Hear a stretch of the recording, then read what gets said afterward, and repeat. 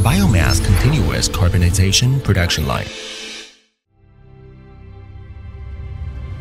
The biomass continuous carbonization production line consists of three parts: crushing, drying, and carbonization. First, the material enters the crusher through the conveyor. The crusher crushes the material into 5 to 10 mm particles through the rotating rotor. The crushed materials enters the buffer bin through the conveyor. The buffer bin can ensure uniform feeding to the dryer. The dryer consists of a hot air furnace, a rotary drum, an induced draft fan, and a cyclone separator dust collector. After the material enters the dryer, the hot air drum continuously supplies heat to the rotary drum. The rotary furnace rotates slowly, and the material and hot air are fully in contact.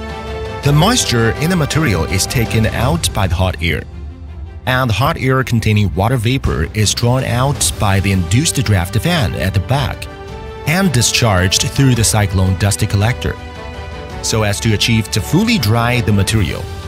The dried material enters the screw conveyor, which sends the material into the continuous carbonization furnace. The continuous carbonization furnace heats the stainless steel furnace drum to 350 degrees Celsius through the liquefied gas burner at preheating period. This process usually takes about 2 hours. After reaching the temperature, the dried material is fed to dry distillation and pyrolysis process in an oxygen-free environment to fully carbonize the material to obtain relatively pure biochar. The carbonized material is cooled by the 3-layer cooling equipment and sent out of the machine to obtain the finished biochar. The combustible gas generated during the pyrolysis of the biochar passes through the gravity dust collector and condenser, then enters the combustion chamber by the fan.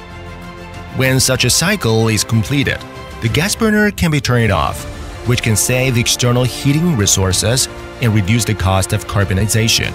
In general, carbonization furnace only needs 40% of the total combustible gas, and the remaining extra 40% would be passed into the dryer to dry the material.